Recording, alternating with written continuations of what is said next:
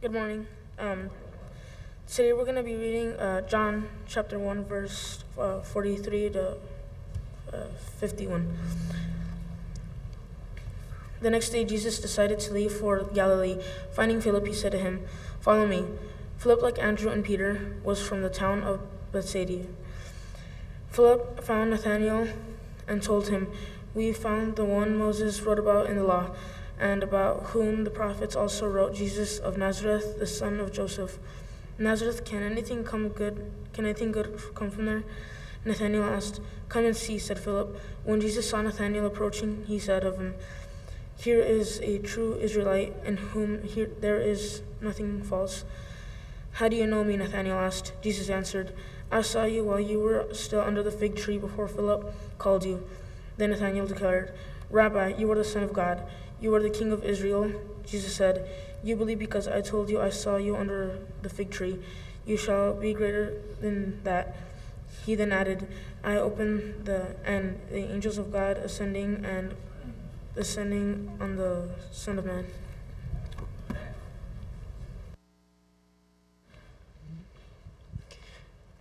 Thank you, Eduardo. What a great day. We've had lots of good things going on this week. If you were here for passing out the Thanksgiving meals, that was always a good thing. Very organized. Yeah, great job yesterday. So seemed like things went very smoothly. Lots of good things that are happening. You saw happy people leaving, and they were glad to have the food that we had given them, and so it was always a good time to be able to do that and to see our people working together so well. I mean, that's just always nice when you can see it and it works great and everything goes so well. So this time you get to fix the turkey at home, I think, and you spend some time with your family. So get to relax, get to enjoy that. I hope you've got a couple days to be able to do that. So I want to talk to you today about gratitude and about what that means and what that's like. Hopefully you've got some. Thanks, Justin, for singing the songs and that talk about our thankfulness and our gratitude toward God. And so one of the things I was thankful for is, having had surgery recently, I got a number of cards that were saying, you know, we hope you get well and things like that. I got a very special one. Excuse me, I can't get it out now. It's too big. From the village. So they sent me a card, and I appreciate all the cards that I got. It's Village del Sol, get well soon. I was so glad it didn't say what's really true. You're sick, you're miserable, your disgusting carcass is no longer required here. Rather than that, they said, get well soon. That's much more encouraging. But there was lots of kids who signed it and things like that. So that's just an encouraging thing to see all the kids who sign it and say, get well. It looks like it's copied a little bit. And of course, one of them put cat, bat, sat, rat.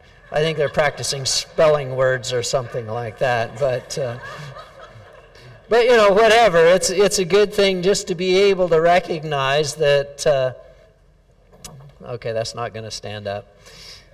Just to be able to recognize that, you know, there's some good things that are going on, and so that's been a very good thing. I'm always amazed at when we recognize the blessings we have. And a lot of times it's when somebody's house has just burned down, and they are outside with the firemen, and the news crew is there, and they say, I'm just thankful that no one was hurt. But you just lost everything. It gives us perspective, and sometimes we need perspective before we can really be thankful.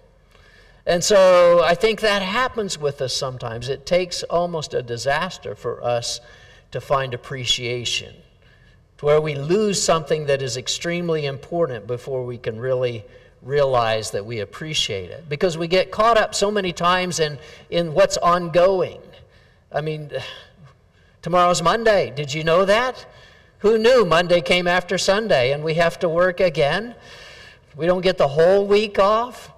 But that's just an ongoing thing. It always happens. It always happens. It always happens. People want to eat every day. Why? That means we have to fix food every day. But we sometimes lose that, and in our hectic schedule, in our way of doing all those things, sometimes we forget, and we're not as thankful. We don't have as much gratitude because we're just trying to get done what we have to get done. And we don't realize it as much, and so it does take that perspective. So in a general sense, we should be grateful for everything. For air, water, food when you can get it. I'm thankful it isn't snowing and I don't have to shovel it. That's always a good one for being down here. So there's a lot of things to be thankful for, but I think we find this principle. Appreciation is not for what you have done, it's for who you are. Think about it. Let's develop that a little bit.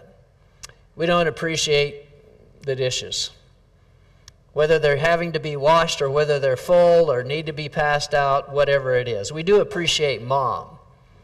By the way, you should appreciate Mom because she's the one that fills the dishes, that puts the food on the table, that does all of those things. So appreciation is personal. It's not the fact that, oh, look, we have dishes. It's look at the food in the dishes. No, it's look at the mom who put the food in the dishes. So get the right perspective of this. And I think that's an important thing for us. If we have impersonal appreciation, it's for better things. I'm thankful we have the dishes. I'm thankful we have the dishwasher so we don't have to go through and do all of those things. I'm thankful for sliced bread. I'm thankful for clothes dryers and clothes washers and all those things that we just take for granted. I'm thankful we had a car to get here in today. We didn't have to walk. I'm thankful for a lot of those things. And so, but we forget all those because they're just kind of common, normal, ordinary. But if you brought someone from 1800 here today, they would just be so amazed at your life. How incredible it is. You mean you don't have to bake your own bread?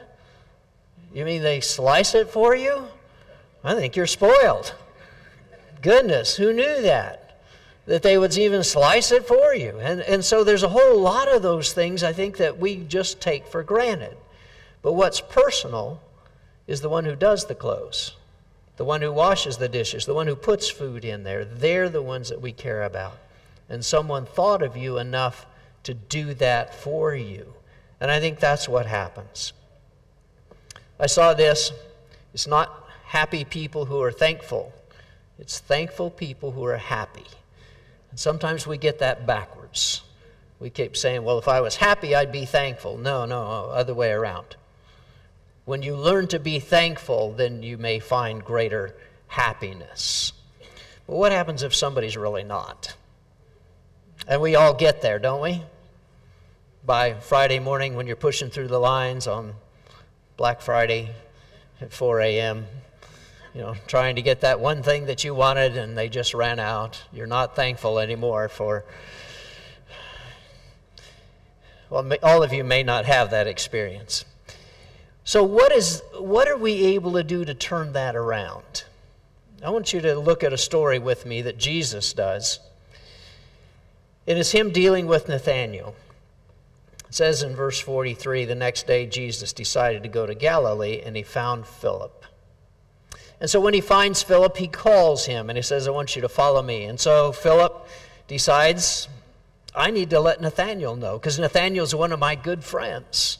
We have found the Messiah. And for some reason, it doesn't give us details about why Philip believes all of this.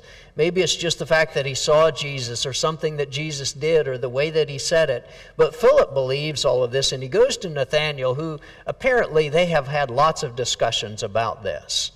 And they have been searching scriptures, they know scriptures, they understand all this, and he says, come, I found the Messiah. I want you to come and meet him.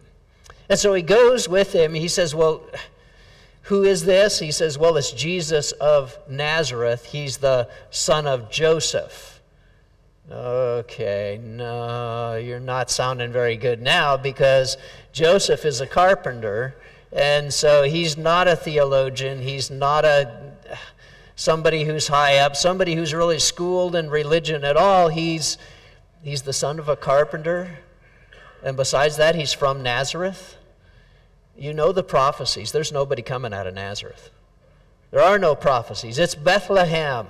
Everybody knows that. When Jesus was born, they researched it. They said, kings found in Bethlehem. Everybody knows that. And this Jesus who you're talking about is from Nazareth. No way.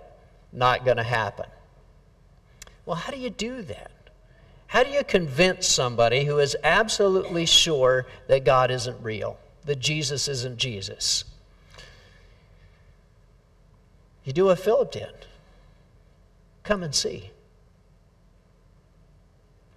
Because as long as we're talking about theology and arguments, you're not going to get them there. It's when we start introducing them to a real person. And I think that's what makes all the difference for them, is because Philip just says, you got to meet the guy. Come and see. And so as he's coming, so you've got a guy who is very, very critical, but a guy who's coming. All right, I'll come and I'll show you he's not right. You know, how do you deal with ungrateful people? I don't have any gratitude about this guy or any thankfulness for him because obviously I don't know that he's the Messiah at all. And so he comes to him and he starts coming. And Jesus gives him the compliment. Here's an honest guy. When's the last time somebody said that to you? Yeah, me either. I mean, we just don't say that. Especially when we don't know them and we've never met them. And so, you know, here's an honest guy. And he goes, okay, I'm coming to criticize you. I'm coming to tell you you're not who you claim to be. And you're calling me honest? See, Jesus is giving him a compliment even in his doubt. Because he says, I know at least you're honest. You say you don't believe, you don't believe. And at least you're being honest about it. Because you're not going to say something that you don't really think. And so he comes to him and he says, well, how do you know me? He says, oh, because I've seen you. What do you mean you've seen me? When did you see me? He says, well, I saw you under the fig tree. Before Philip ever came to you. Before Philip ever called you. So what's he really trying to say? That this is some kind of a psychic trick that, okay, I know where you were on a certain day. I don't think so. He's introducing him as a son of God.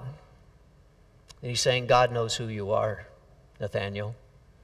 God knows everything about you. God has seen you.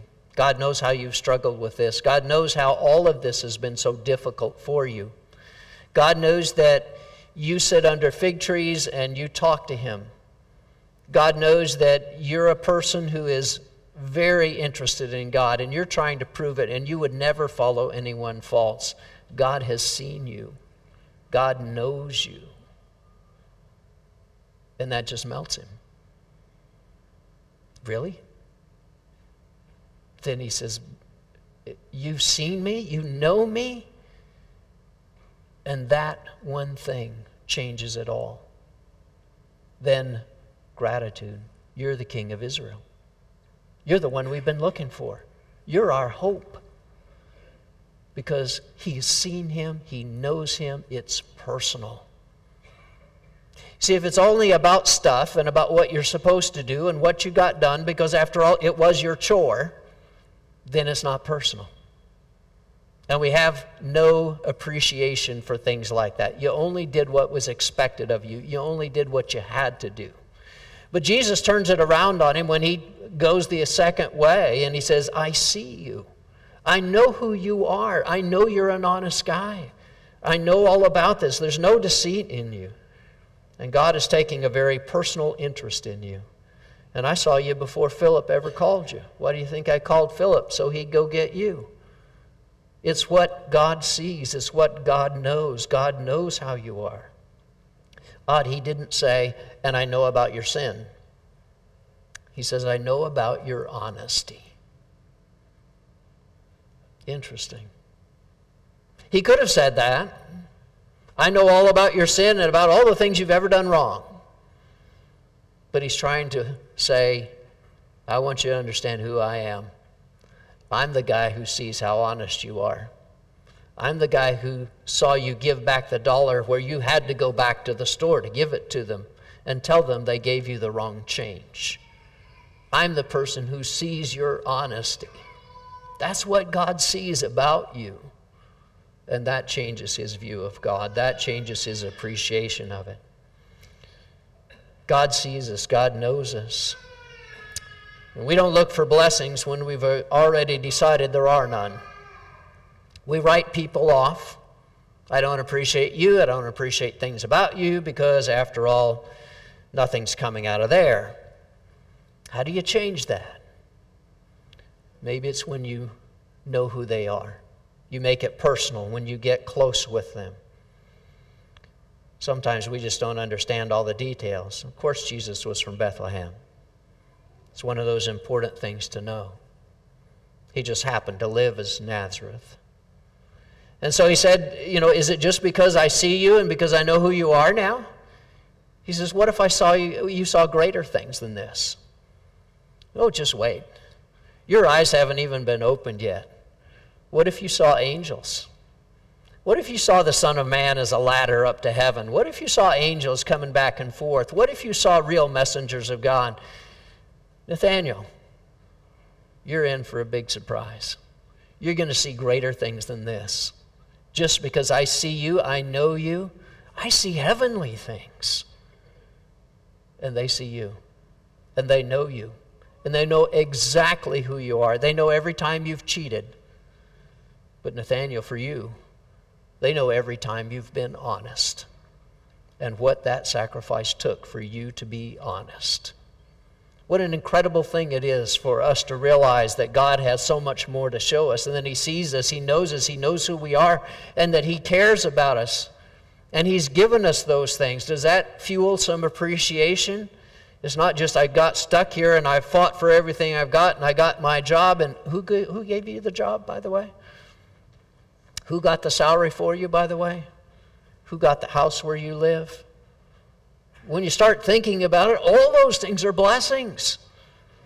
All those things are some way in which God has touched your life because he's seen you. He knows you. He knows where you live. He knows what's in your heart. And he says, it's personal. I'm watching. It's personal. It's not just because, you pray and I'll go, okay, well, let me see about this prayer. What is it that you're asking for? Who is this guy anyway? No, when we pray, he already knows the whole background, the whole backstory of everything. He's like, I'm glad you're talking to me because I've been watching. And I've been watching everything of how you do it. It's incredible when we look at some of those things. We understand each other. We know how it all works. I saw this. Thanks, friend. You listen when I have a problem. You catch me when I'm about to fall. You bring so much joy into my life. Thanks for being a friend through it all. They're kind of mismatched, but aren't most friends. That's the way it is. We listen. We're there for someone because it is personal. I think with God, we believe we're anonymous. It's so nice to be anonymous on the internet, right?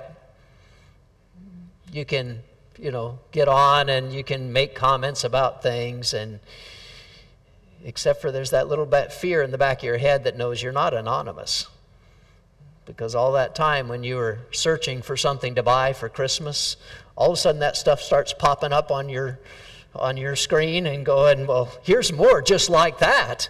And you're going, how did they know I was looking for that? Now, I'm not trying to compare the internet to God in any way whatsoever, okay? But I'm just trying to say that sometimes we believe we're anonymous. We can say things, we can vent, we can rant, we can say the most horrible things because, after all, I'm just saying it to my computer screen. No, everybody's seeing that. Pretty much. Do you want them to see that? Maybe you ought to be aware of what's going on there. maybe you ought to be aware God's reading all that, and he knows who sent it. And he saw what you said. And not only that, he saw your heart when you said it. I think all of that, we like to be anonymous. We like to think we're anonymous with God. We never think God's talking to us. This is one of the arguments Nancy and I always have. Is we'll be driving along, and for some reason, she will hear a horn, and she says, "What are they honking about?" My first assumption is, it's not about me. I don't care if they're right behind me. It's not about me. And she's always looking around. Why are they honking at us? I never think it's about me. She always thinks it's about me. She's about 50-50. But sometimes we think that about God, God's doing all these things, he's saying all these things, you're here already, and all these things are happening. We go, well, God never does anything. Really? Maybe we're the ones not paying attention. Or maybe we think we're anonymous to God and we can do all kinds of things and God never sees and God never knows. How do you praise from anonymous? Can you be anonymous and praise God? Can you be thankful to God and be anonymous? Somebody up there likes you. Somebody down here likes you. Is that the way we go with it? We have to declare a relationship or a belief before you can ever really be thankful or praise. Those songs that we sang, "Thank you, Lord," were you serious? Were you not serious? Well, Justin's serious, so we're singing it for Justin, At least Justin's thankful. That's how it'll go, right? And so as long as Justin's thankful, well, that's the way it is. We just agree with Justin because he was leading the song. I think we declare the relationship. Otherwise, it's praise God from anonymous. People say God is good. Which people? Who people? No, us. We've got to not be anonymous. We are the ones who make the difference. It's who we are. Practice appreciation, and it will transform your life. It does change, because other people around you will not be the same. Because you're trying to see who they are, and they want you to see because they get overlooked so many times. And they tend to feel anonymous. But appreciation is to say, you're not anonymous. Know exactly who you are and know exactly what you've been through. So the other option is, it looks like Pharisees. Luke 18, verses 9 to 14. He told this parable to some who trusted in themselves that they were righteous and treated others with contempt. 2 men went up to the temple to pray, one a Pharisee, the other a tax collector. And the Pharisee, standing by himself, prayed thus: God, I thank you that I'm not like other men, extortioners, unjust, adulterers, or even like this tax collector. I fast twice a week, I give tithes of all that I get. But the tax collector, standing far off, would not even lift up his eyes to heaven, but beat his breast, saying, God, be merciful to me, a sinner. I tell you that this man went down to his house justified rather than the other. For everyone who exalts himself will be humbled, but he who humbles himself will be exalted. And so Jesus tells a parable about thanks. One man was justified in himself. He trusted himself that he was righteous. So the Pharisee's prayer comes out with, I'm thankful that I'm not. I'm thankful that I'm not an extortioner. I'm thankful that I'm not unjust. I'm thankful that I'm not like the people over here, because we all know about them, Oh, sorry, some of you guys are good. But we tend to do that, don't we? We start saying, well, I know what that person did, and therefore the rest of their life is, it doesn't matter if they repented or changed or not. We don't like them because they're not people that are good. Well, I hate to tell you, but that's why we're all here. We've all been not good. And the reason we're here is because we've changed our life. Because God is seeing us, and He is working on us. There's nobody here that's perfect. But what He does is He comes to us and He says, what I see is an honest person. I see an honest person who does not believe in me at all. Now, what kind of approach is that for God? Well, if that's what you need, He'll see that. But He'll also show you so much greater things. He says, I know every struggle that you've had. I know every tear that you've wept. I know exactly who you are. Unlike the Pharisee who says, God, I am so good. You must be so proud to have me here. I think that's what people think about church sometimes. You must be so proud to have all of us sitting here because don't we all look pretty? Well, all but the preacher. I mean, that's what happens, right? I look so good. I'm doing so well, and everything is so great and happy and wonderful. And the other person walks in and goes, I don't feel very much like I fit here. No, you fit just fine. Hopefully we don't have that Pharisee kind of thankfulness. I'm thankful that I'm not awful. I'm thankful that I'm beautiful. I'm thankful that, and he gives his, I fast twice a week. I give of my tithes. You did put something in the collection plate, right? Just, even if it was an attendance card, you did put something in the collection plate. Just checking. Because that's what he would do is, I'm thankful for what I am and for what I have and for how I serve you, God, and for me keeping all the rules. And it's all about performance. It's about what I did or what I didn't do. And then you've got the tax collector, because the tax collector comes and he just looks down. He can't even really look up. He says, God, I know you see me. I know you've seen everything I've done. God, be merciful to me, a sinner. I'm not trying to hide it, because I know you see me and every single thing that's gone wrong, and every time I have been ungrateful, and every word that I have said in anger, and every harsh thing that I have done against somebody else. I know that you see me. And the tax collector's been a guy who, he hasn't done very well. But when he comes before God, he's not anonymous. He knows God sees all the way through him, every single part of him. And Jesus says that man is going to be justified rather than the other. Rather than the other one who does not believe God sees what he doesn't say. God, I'm the guy who's great. I'm the guy who's not like them.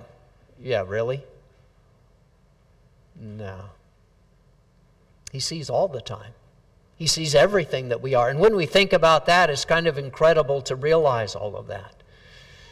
You see, when Jesus makes the statement, if you love me, you'll keep my commandments, the Pharisee would take that statement and go, there we go. We're going to prove that we love Jesus by the number of commandments that we keep. And the longer we keep them and the harder we keep them and the better we keep them, the better and more love and greater love that we have for him. That's false. I mean, yeah, Jesus made the statement, but that was not the interpretation of the statement at all. We measure the quantity, and then we're done. Except for, how many commandments and how much do you have to do? Well, you never end on that. It's always more and more and more. Obedience never ends. It's always more. And we turn into Pharisees who miss the point. He's saying, no, if it's personal to you, if you love me as a person, you will keep my commandments. The commandments are not done because of someone who has to follow. They're done because of appreciation. When you love and appreciate who God is, you will keep commandments. Otherwise, you find ways to get out of them. You see, the one thing that makes it all go away for the Pharisee, that he thinks he's kept it all, and more is better. More commandment keeping is always more love, right? Until you run into the widow who gives 2 mites. And more is not more. Because she has relationship. She understands I give all that I have. She understands surrender. And there's a whole lot more people like her in the Bible than that's what you see. We don't need to do more to be perfect, and the tax collector doesn't do that. And he also isn't anonymous. God knows. He just repents and asks for mercy. Did Jesus have to go to the mountain and pray all night? No. He goes because he needs God. Is appreciation commanded? I don't think so. But then God responds to us in the same way. It's only God's grace that could reach so low and lift so high. Because that's about relationship. So what do we do because of appreciation? And it applies to everything in your life. Appreciation's in all the little things. I mean, get the big things, but if you get the big, if you do the little things, you'll all get the big things. So marriage is an appreciation for all the little things that happen. And it's hard to do that because you get lost in all that. I mean, we're rushing so fast and we're trying so hard. We have to teach kids how to appreciate. That's why I like the card. Because they're trying to do something. I know the teachers did it, but they're trying to teach them how to appreciate. And if you don't teach kids how to appreciate, they're going to grow up very ungrateful and have such a bad attitude about things and not be able to understand God. What I want you to understand is we can't say thanks for a cross. Right? Jesus died on a cross. Thank you! Don't think so. Somehow that doesn't ring true, does it? It's just to holler out, thanks, glad we don't have to now. We can appreciate the one who died there. We can appreciate and honor and respect his gift. We can know that it was personal. We can allow it to make us better people. We can repent and humble ourselves because we know we needed it. We can make it personal as a response to God of thanks. And that's how you say thank you. But just hollering out the words, I'm not sure is going to do it. See, praise comes from way deep inside. So what do you need to do today to show appreciation for what God's done for you? Can we praise? Can we say thank you? Boy, it needs to come from a whole life, doesn't it? Yes, it needs to come out of your voice, but it needs to come from all the background of saying, God, I'd be nothing without you. God, thank you for your mercy today. Maybe today you're struggling with all of this and you don't feel like you've got that mercy and you feel like you're maybe the Pharisee, but I showed up at church, don't I get credit? You do. You were here. Now start acting like the tax collector and let's be honest. Because if Jesus really comes to you, can he say there's an honest person about his sin, about his shortcomings, about his failures, who comes to God and says, God, be merciful. Maybe that needs to be you today. Would you come while we stand and sing?